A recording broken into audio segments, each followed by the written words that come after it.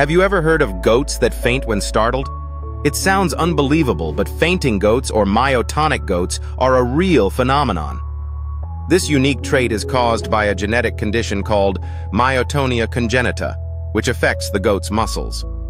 When these goats are surprised or feel threatened, their muscles stiffen, leading to a temporary inability to move. It's quite a sight to see them fall over as if they've fainted. This condition is benign and does not harm the goats.